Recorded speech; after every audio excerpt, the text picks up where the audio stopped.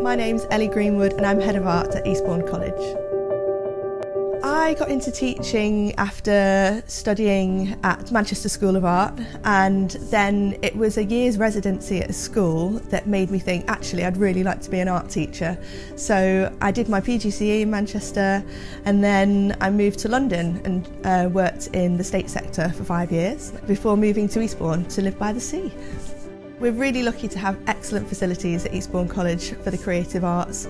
In the art school we have 2 courses which run art and design and photography. We have specialist ceramics facilities. There are 3 other teachers in the art department and 2 technicians who are both ceramics specialists. We often work collaboratively together across art and design, textiles and photography, particularly on things like Gold Arts Award and recently the Royal Opera House Challenge. So people often ask me, do you need to be good at drawing to be able to do art? And there's a huge misconception around what good drawing actually is. Drawing is a means of communication, so anybody can make a mark, anybody can express themselves, communicate a design idea. There are so many different media and materials you can use to create a drawing, and so art and design really is open to anybody who has an interest in taking it. So art as a subject can be a really useful tool for pupils going into any career pathway.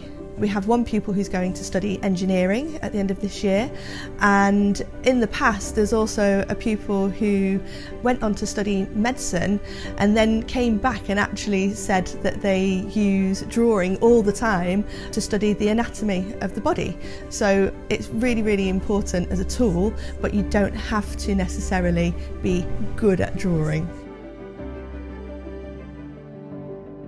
I couldn't possibly pick just one art movement or artist because I love so many different kinds of work, and it purely depends on what I'm doing or what I'm doing with the pupils as to who I look at. But I do particularly enjoy artists who transcend the different disciplines.